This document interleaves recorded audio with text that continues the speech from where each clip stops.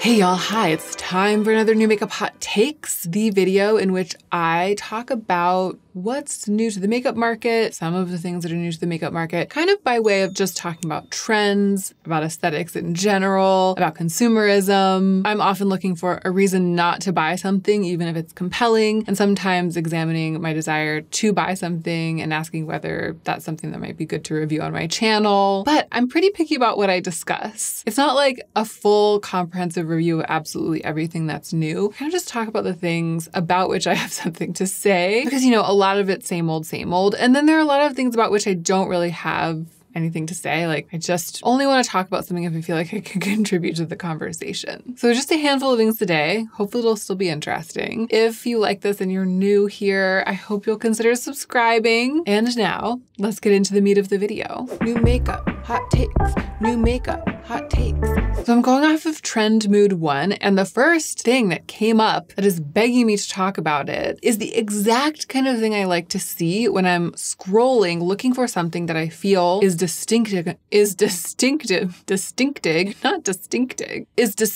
enough to merit me talking about it in new makeup hot takes. It's hard to do something new, and I'm not necessarily saying this is like a new concept. It's not necessarily a new concept, but it's refreshing in so many ways, and it's also very beautiful. I'm talking about the new Danessa Myricks release, which is the Groundwork palette Blooming Romance. I guess it's the Groundwork palette in Blooming Romance. Has she had other Groundwork palettes before and I just missed it or don't remember? Or maybe this is the first one. It seems like this is a version of the Groundwork palette called Blooming Romance. Anyway, get a load of this. The Groundwork palette is a multi-use talc-free palette with velvety pomades and coordinating oil-absorbing shaping powders that easily define eyes, brows, cheeks, and lips. So not only is it very beautiful, a bunch of shades of like rosy neutrals going from rich and quite pigmented looking to some that are very pale. Gosh, the more I look at it, the more I kind of want it, especially because of the word pomades. It's containing pomades over here. I love a pomade for anything because I feel like pomade implies waxiness, and waxiness is a quality that I really love in cosmetics or beauty products in general, actually, but especially things that go on the face. I appreciate a wax. I appreciate the power of a wax. And yeah, the shades are just really pretty. But here's the thing. Eyes, brows, cheeks, and lips. So to me, that is, I mean, that's a lot of different places on the face. Those are a lot of different categories of product. And this is like one simple palette to rule them all. This is going way beyond just a marketing gimmick of saying, oh, this stick product that looks like a cream blush also works on your lips. So it's multi-use. Or this thing that is clearly a lip gloss, you can also put it all over your cheeks and eyes, so it's multi-use.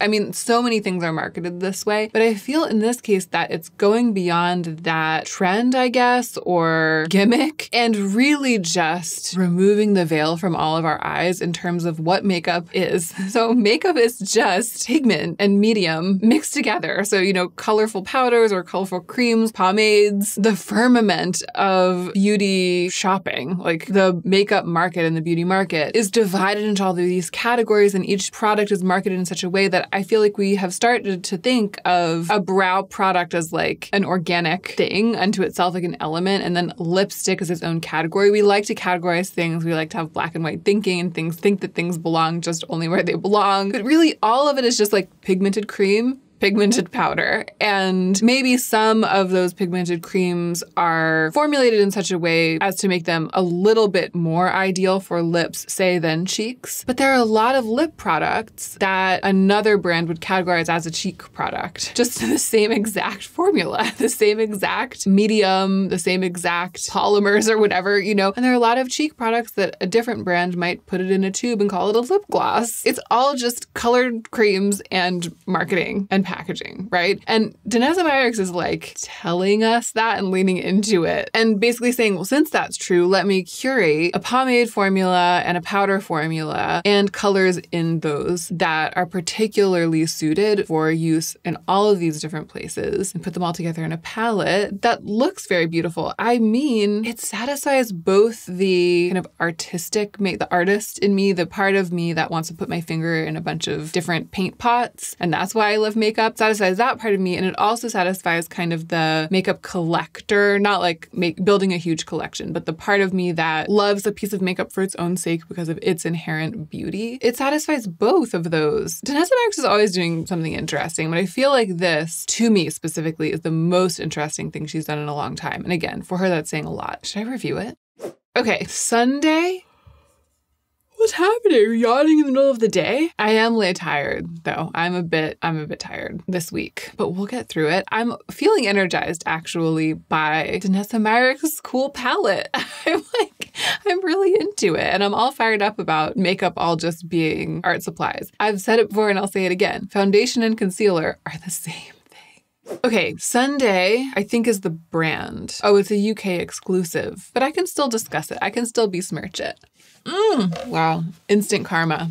I think I even have to reapply my lipstick. This, by the way, this is one of the things on my list to talk about, the new Merit matte lipstick. And Tibby's. I filmed the swatch video of the century, the lip swatch video of the century. It'll either already be up, it'll be up very soon, of this new release. And I like this shade a lot. It's like a truly spiced peach, like a grungy spiced peach. Okay, the brand I believe is Sundae, and what they are offering here to us is something that looks very much like a food product. Like, it really looks delicious and like it's meant to be eaten. It looks too much like food. It is confusing me. It is confusing my heart and my brain. I want to eat it. I've determined, after looking at this picture for a long time, that this dripping chocolate sauce, this chocolate syrup, is not involved in the product. That is just the way that they dressed up the bottle for this marketing image. But the whipped cream is, I think, the product. But it's just a little bit too much both. Like, you look at it and you're like, wow, that looks delicious. It's not as though it's not classily done. I mean, it's not garbagey. It's just a bridge too far, I feel, in the direction of the theme, because I would just want to eat it and it would make me feel disappointed every time that I wasn't having a chocolate sundae. I feel as though this is true. What it is shower foam. But here's the other thing. How many times can you wash your body? This looks like kind of a small bottle and it's all foaming. It's foaming, so it's like, I guess air gets foamed into it as you're squeezing it out, so maybe a little bit goes longer than you think. Like, the volume increases as you use it, because every time you squirt it out, it gets air added into it. So maybe I just see this little can of whipped cream and I see them saying, use this to wash your body. And I see it saying that it is hot chocolate themed and scented. And I just think I'd rather eat it, thank you. And also, how many baths and showers is that little thing really gonna last me? That is how I feel. I think what I'm gonna do next time I'm at the grocery store is buy some chocolate and eat it. Okay, you know, I'm over here scrolling Trend Mood thinking, does this merit me discussing it? Does this merit me discussing it? Usually no, no, no. And then I came across this and I was like, yes, because it is new. This is the thing, it's new. So, and it's also just, I have a hot take on this. So Rhode, a phone case that holds a lip balm, not just any lip balm, this is the Trend Mood caption, with no punctuation. Lip case, phone case that holds a lip balm, not just any lip balm, but the peptide lip treatment.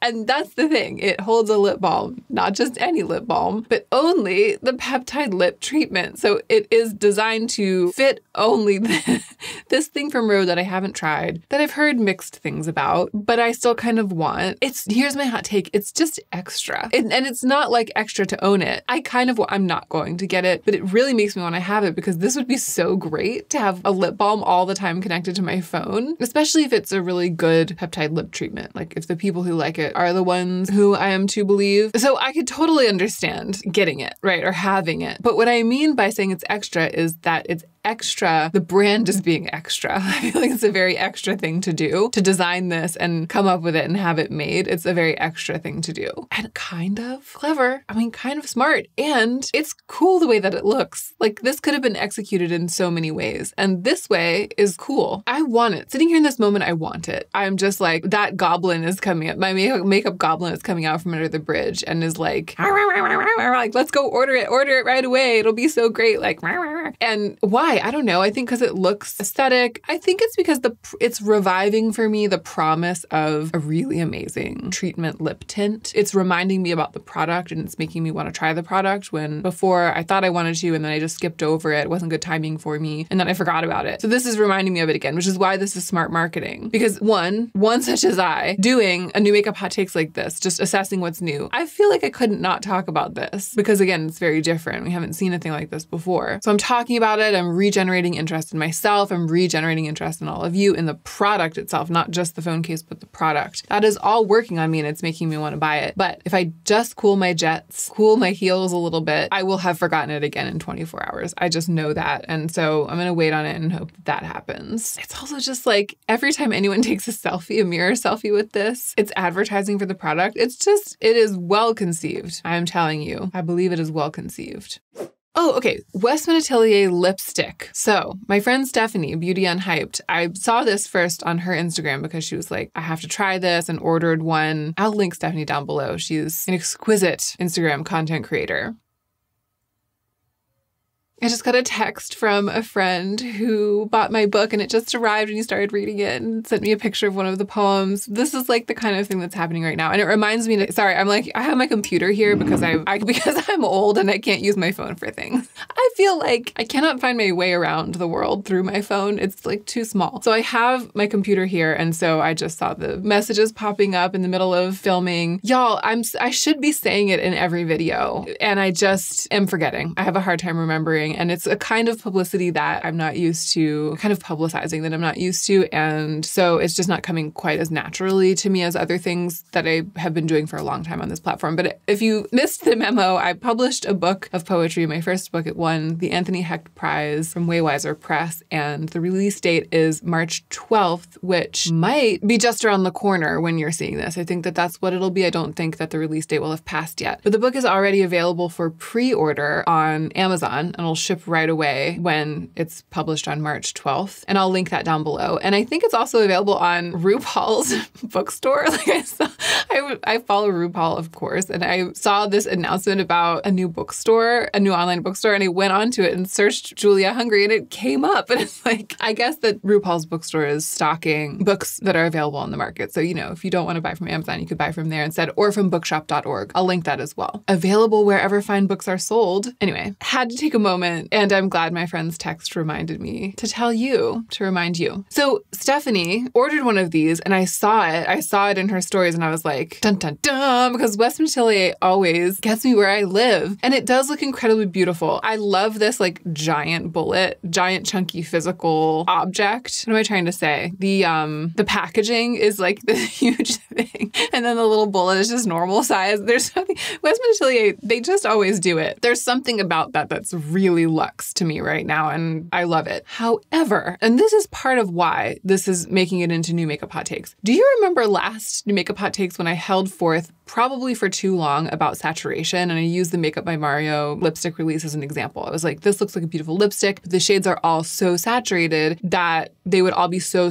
bright and strong on me. And that sort of is usually an automatic no for, I just can't look further into something if there isn't a shade that's not going to be like a clown color on me. So on the cover, on the face of things, on the first page, it looks like half of these shades are quite saturated and half of them are a little bit more desaturated. But upon investigation, going through to the swatches on the arms, they just all look really quite saturated. The pinks look very pink. The reds and oranges look very red and orange. And then the ones that looked a little grayer on the first several pages, the brownish mauve looks a little orange. The purplish mauve looks a little bright pink. They just all look super saturated. So I just wanted to point out again, but not hold forth for as long. And maybe it's not as egregious as an example as the Makeup by Mario, but it's just an example of another situation in which I was interested in a product and then saw that all of the shades are just a little bit too close to center for me and then just moved on. The new Merit lipstick, on the other hand, the next thing that's coming up here, one of the reasons I like Merit so much is that they are so good at those desaturated shades, the mixed, the muddy shades. So this is actually a great side-by-side comparison because it's about the same number of shades. Is it even exactly? I think actually it's 10 from Westman Atelier. So 10 shades from Westman Atelier in a new lipstick, 8 new Merit shades. The shade range looks pretty similar, right? There's like a bright red, orange, brown, and then some mauves and neutrals and a couple of pinks. But most of those Merit shades are just a little bit mucky. They just have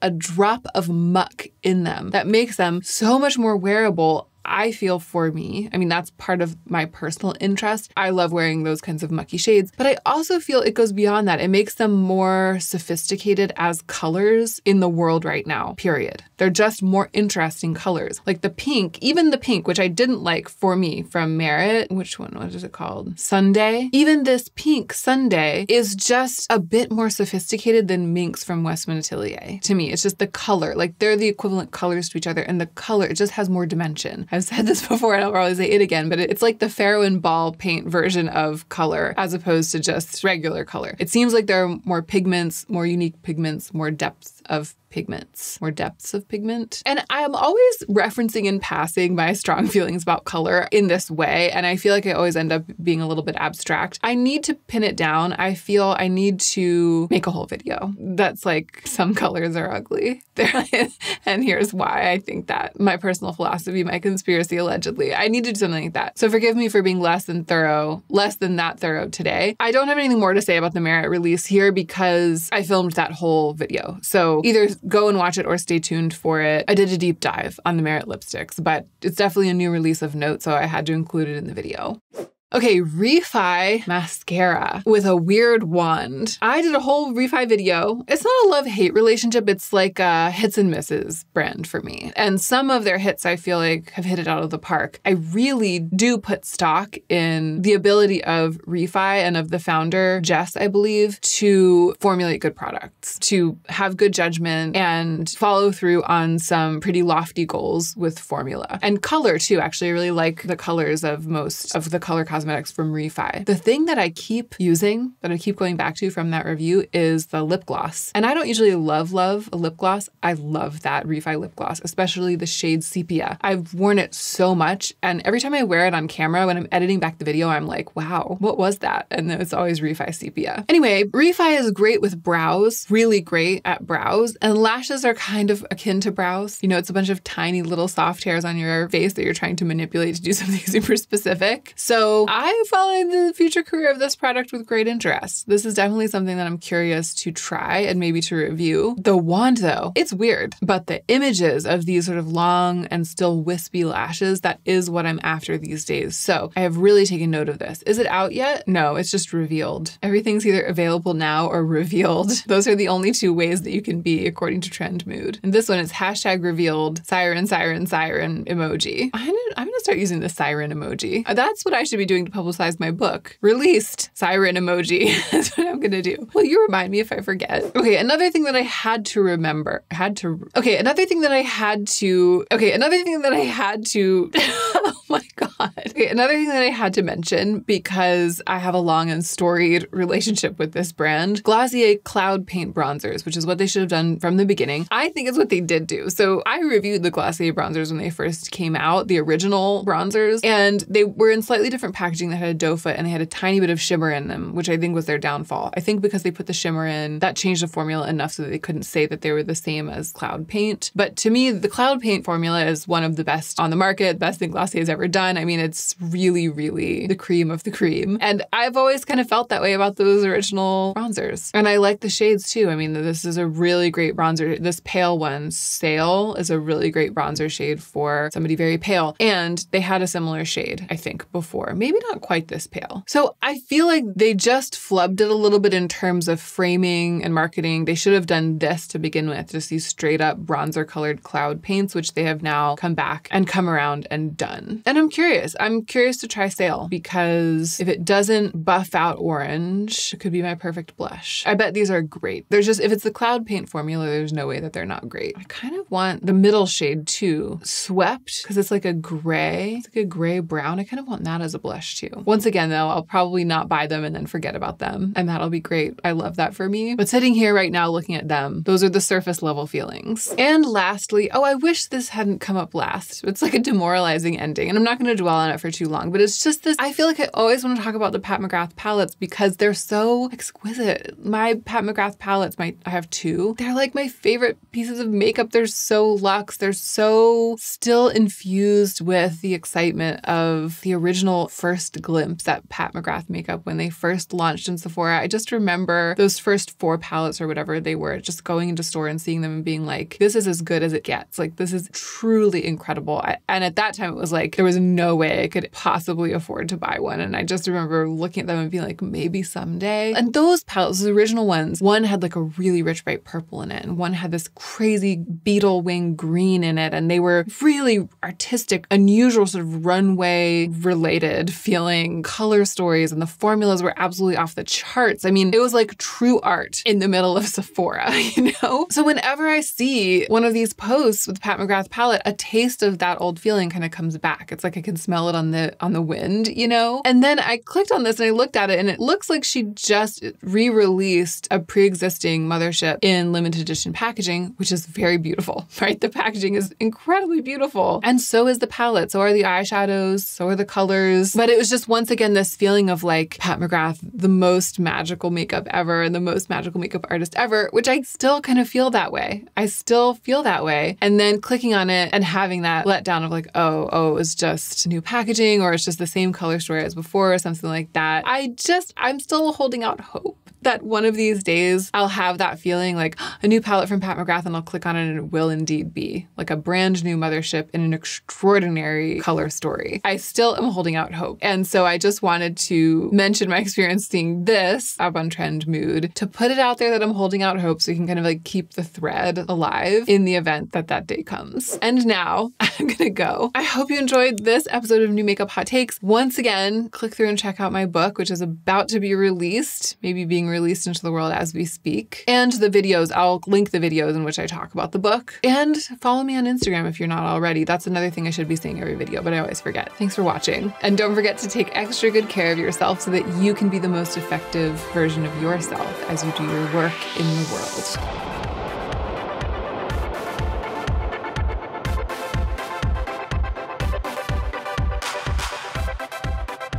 I think we got it.